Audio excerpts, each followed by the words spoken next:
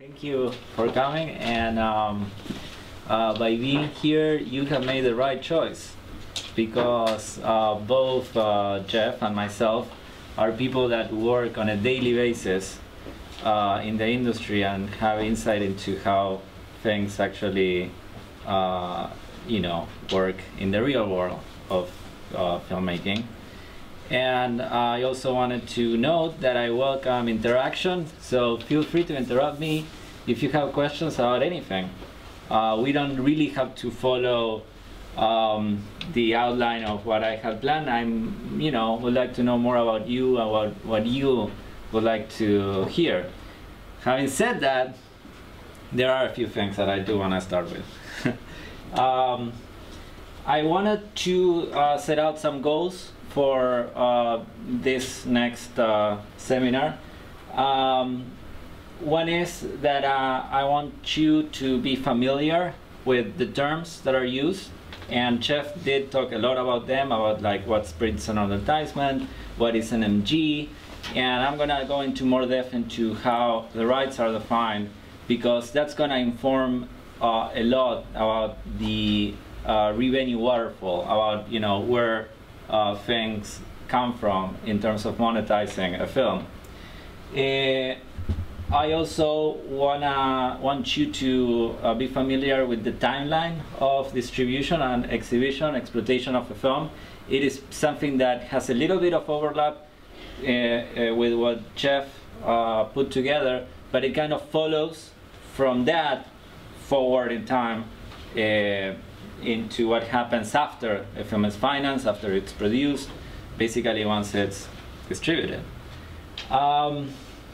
So the idea is that if you are an indie filmmaker, what you should take out of this seminar is things that you would have to be thinking about throughout the entire process of making a film.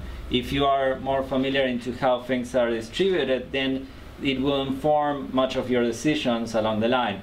And if you are interested in working in the field, I'll have you know that very few people actually work in the film in terms of like sales agents. There's only a handful of them, and they are known, they have a reputation. If you are familiar with the terminology, if you're familiar with the things, what things are called in the industry, you have an advantage that will probably help you if you are seeking to find work in the distribution business. So I know that there's different expectations, there's different experiences here, so I'm gonna try to put it all in like most basic terms that I can. So I have a few recommendations of things that you should do right away. The number one thing is go to deadline.com and sign up for their free news service and stay informed about things that happen in the industry all the time. I do it, people in the industry do it.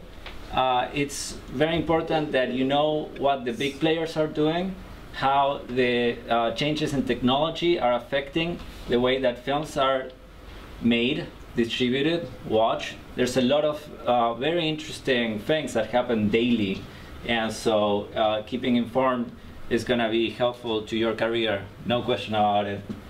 I also have a recommendation for more information and a different perspective into what I'm going to be talking about, which is a book that's called Think Outside the Box Office. It's written by a gentleman by the name of John Reese. John Reese is a documentary and a broad term filmmaker, and it records his experience finding distribution by himself for the film and dealing with a never-changing market.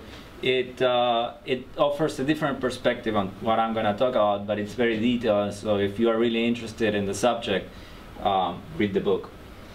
Another thing that I feel is important for you, and I keep repeating this all the time, is that you set out your goals and decide what is it that you want to do as a filmmaker and for your film. And one is, do you want to make a name for yourself?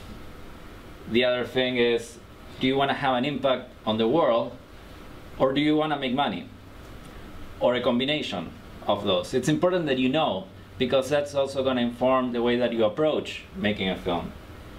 And I have one last recommendation, and that's a biopic documentary that's available in HBO if you have their service. It's called Seduced and Abandoned, and it basically records Alec Baldwin's and James Toback's trip to the Cannes Film Festival and their meetings with industry insiders as they're trying to finance a film that finally could not get financed.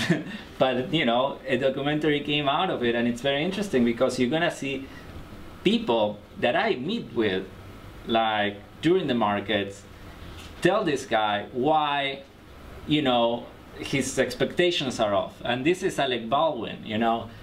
So it's an interesting look into how the other side, the people that need to invest in your film, how they approach it, the things that they look at, and it's funny and hilarious. So at the very least, you're gonna have a fun time.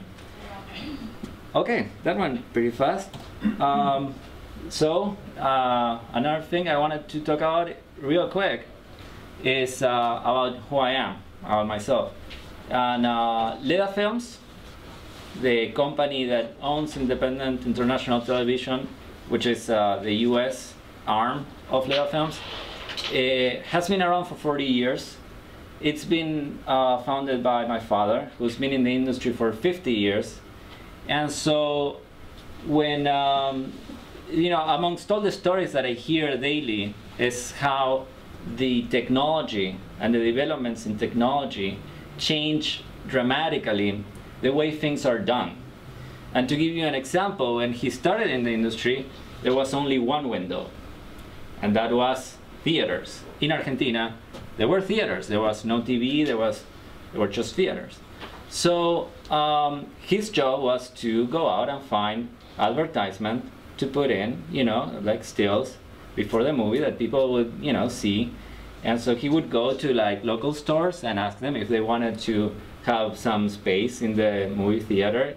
You know, he would negotiate a fee. He would go there, take a picture of the store, put on some captions, and you know, that's how he started getting into the movie business. And then there was a technology development that changed everything. All of a sudden there was television, and you could broadcast things into a box into people's home. And so it was live. There was no way of recording the television, so he basically scripted advertisements that actors would play in front of the camera, and they would be put, you know, before or after a show. And then another technology revolution came, which was taping. All of a sudden you could record things and you could put them on TV at, you know, scheduled times. You could repeat them. You could make a whole, you know, it changed everything. So off he went and bought some product.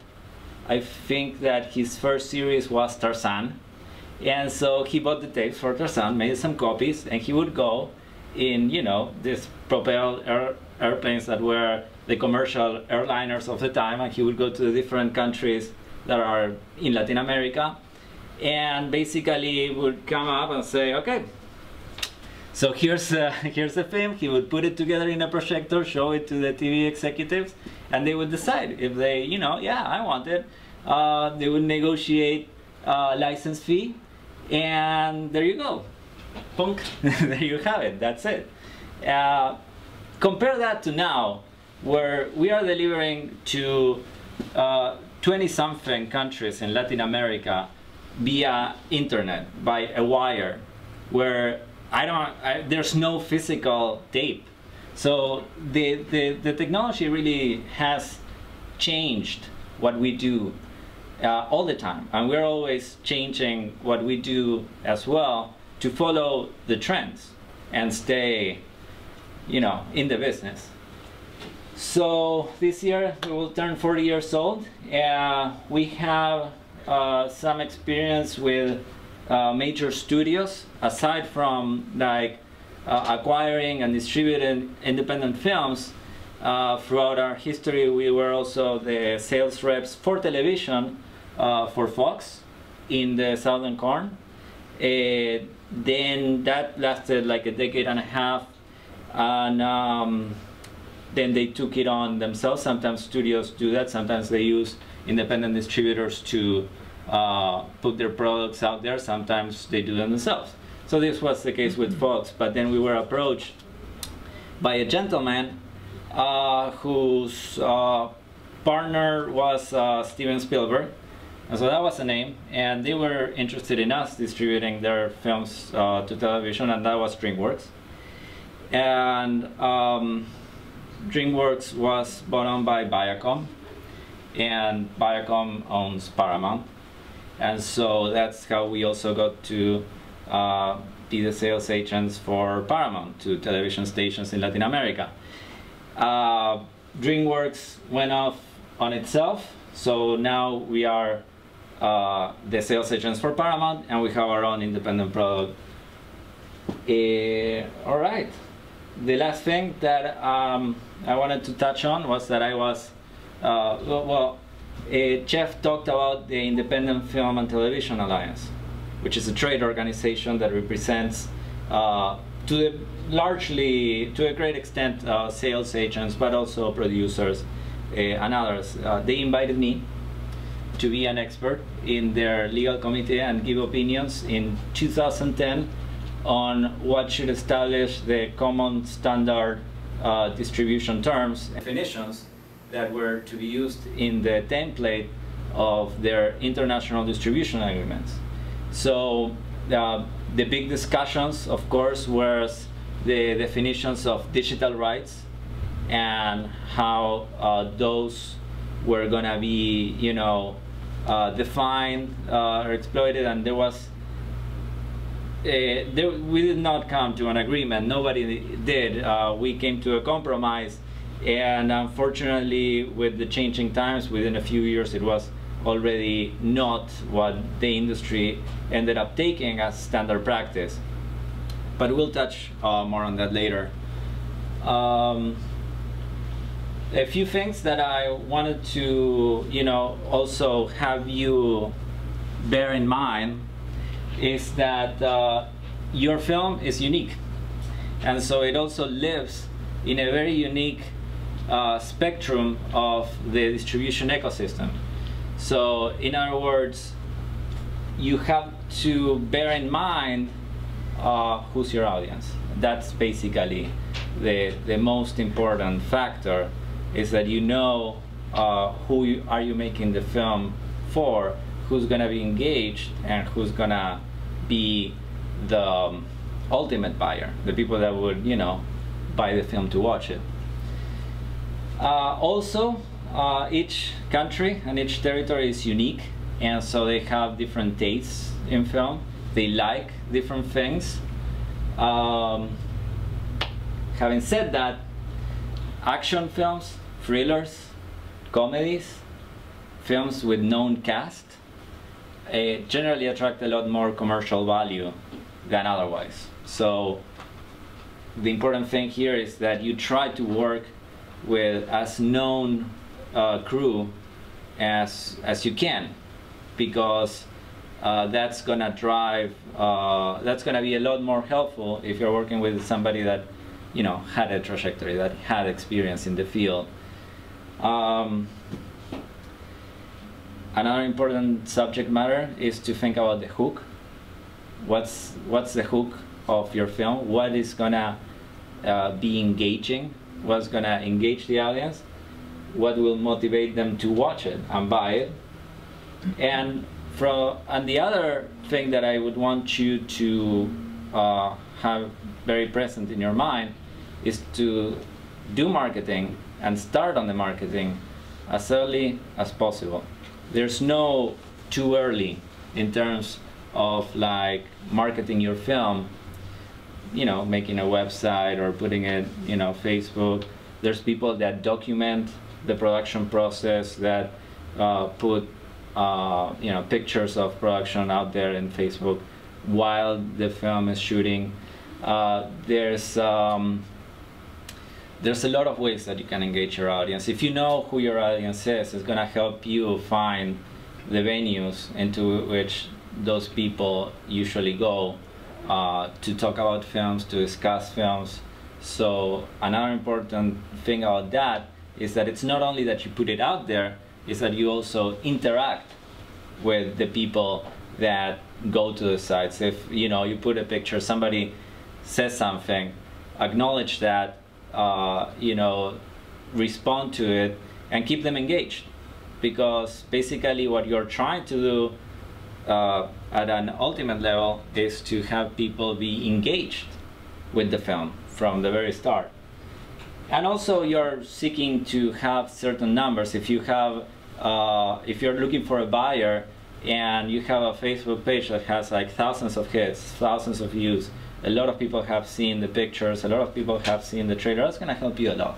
Because it's already gonna, you know, give a hint that people are interested in the film. So that's important. And the other thing, I know this sounds completely obvious, but sometimes I have a feeling that it's not too obvious to some people, which is that try to make the film as good as it can possibly be. Don't skimp out on things because you had other priorities in your life. That's never gonna work. If you're really trying to make something good and put it out there, try to make it as good as it possibly can be, because it's your only shot.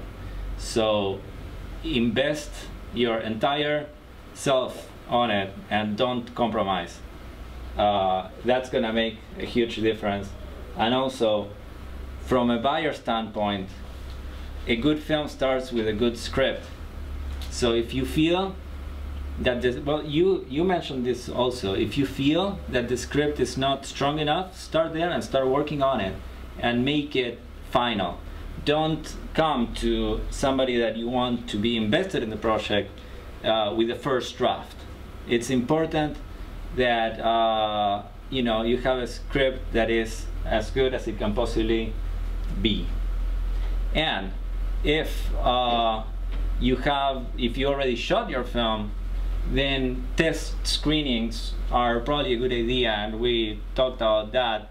Having people watch it, if you still have time and budget for a little bit more of post-production, that's something that even major studios do. The film that we now know as World War C was a different film. And they had test screenings and they decided to redo half of the movie. So, you know, it's very important that you know, if you finish with your film, you have it in front of you. I know it's challenging. I know that you don't want to go back to the editing room, but listen to what the people that have watched it said, especially if they represent a part of your target audience. Because if you feel that you will have a better chance by changing a few things, you will have to do it. Remember, it is your only shot. So that's something that I wanted you to know as well.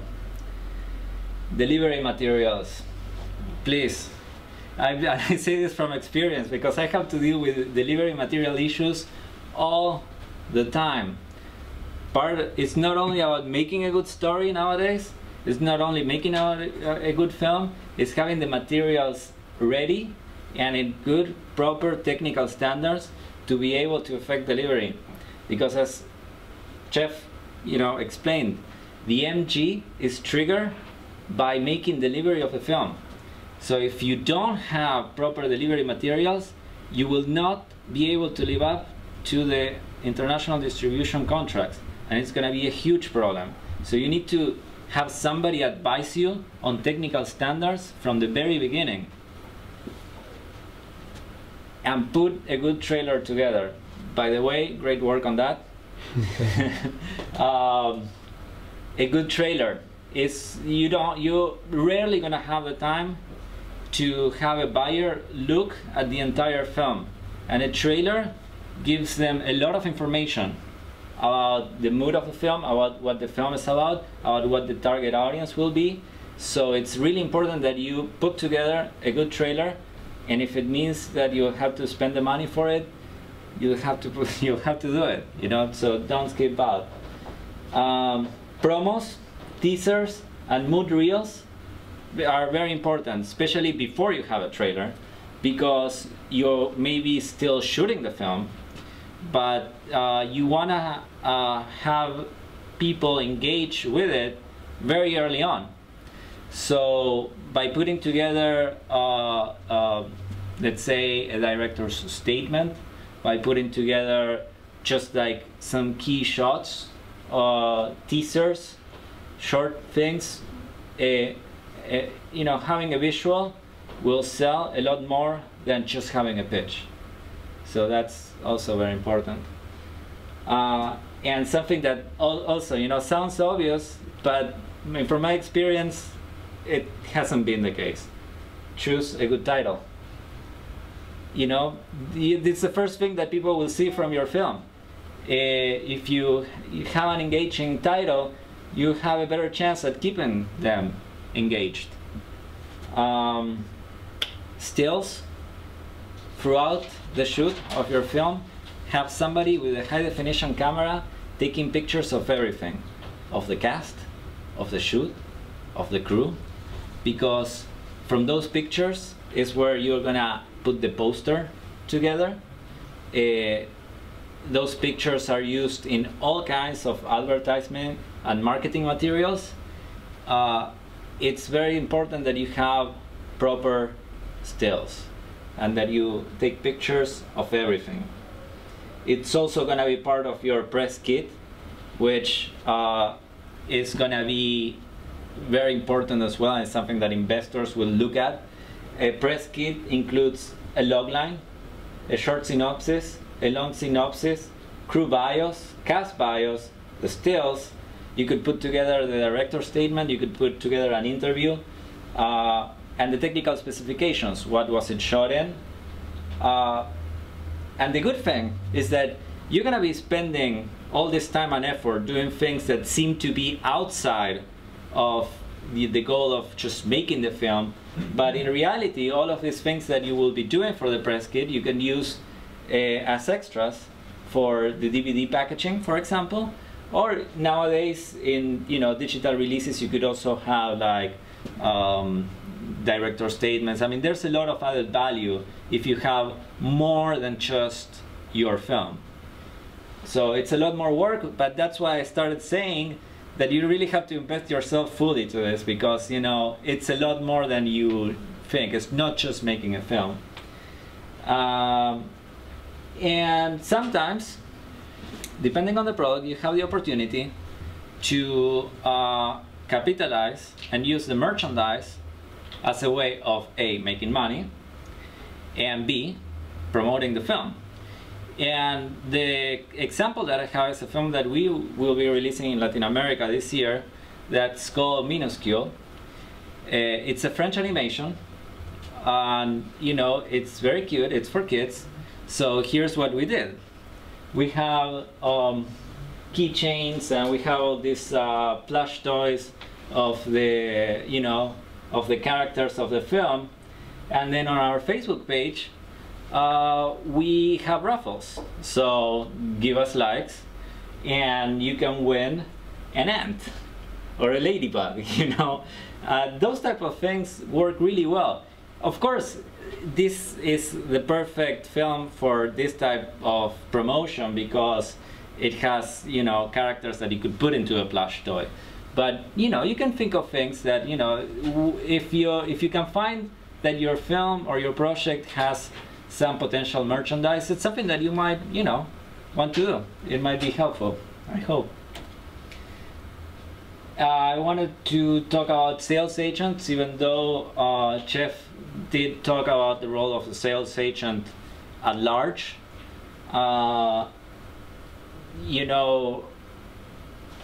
They're very important, and it's easier for them to find distribution than it is for just yourself.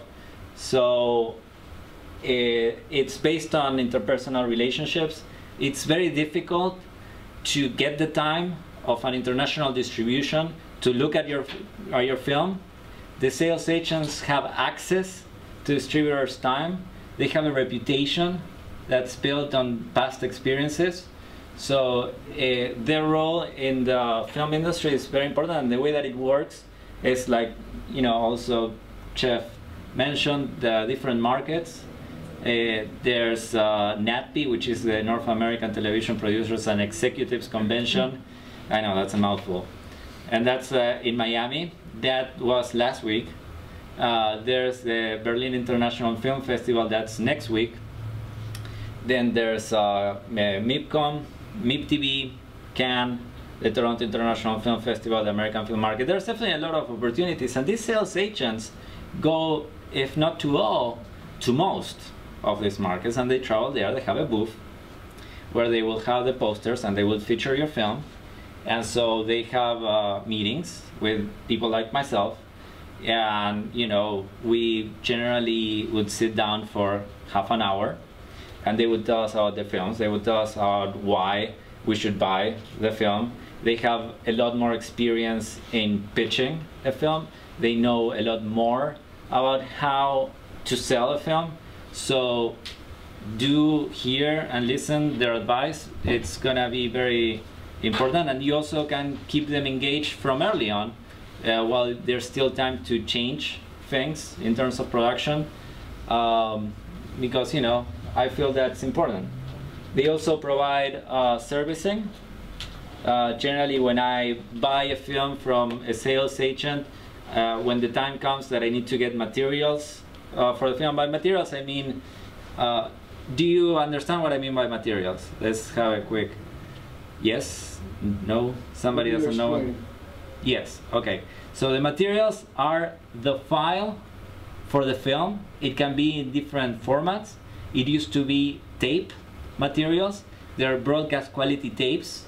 It could also have been in the past 35mm prints, but it's basically the actual film that you give the distributor in high definition for him to duplicate and send to the different broadcasters. In terms of like cinematic distribution, the material is called a DCP, which is a digital cinema package. It's basically a film file. It's different from the type of film file that you would buy on iTunes, for example.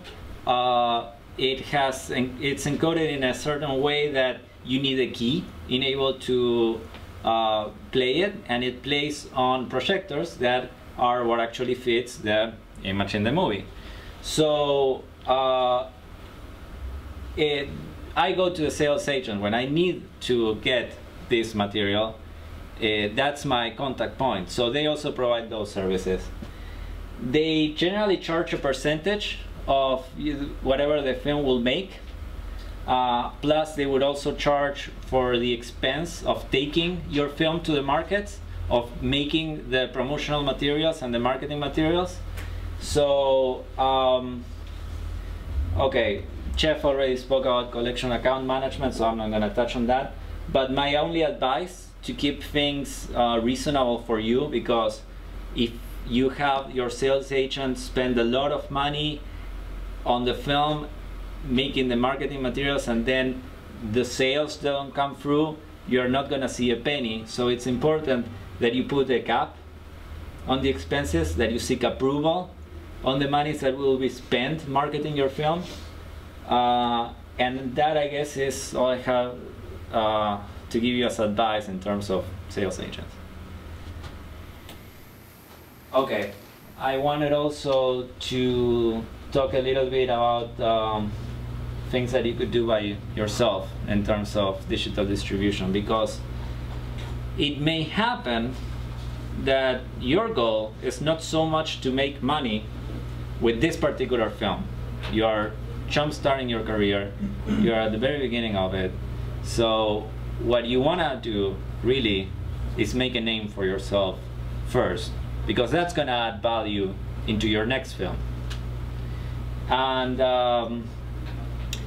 so Yeah, of course, your first option would be to go to a sales agent and have your film distributed. But if that doesn't work out, and sometimes it happens, you are not out of options.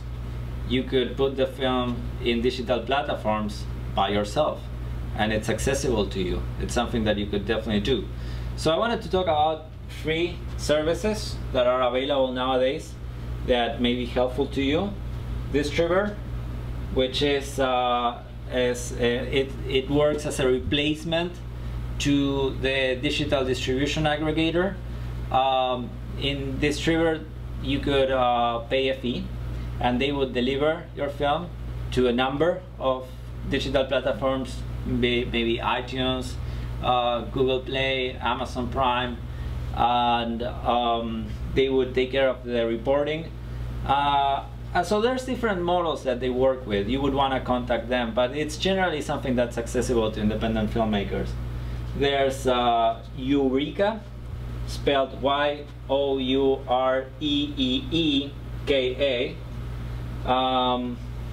which basically allows you to create a link where you could offer your film on your own website, and people can pay for the transaction of watching your film. It would pop up. It's your web page, but basically they are the ones that are providing the servers, and they're providing the technical capabilities in order for that to be able to happen. And then there's Stonehenge Productions, which are pioneering a new way of putting films out there, which is basically creating an iTunes app for your film, which you can put on the App Store and sell the film as an app. The advantage of doing that is that you could also put there all the extras that you have shot, because now you know that you have to put all this effort into the press kit, might as well put it into the app as well. That was a very short part 1.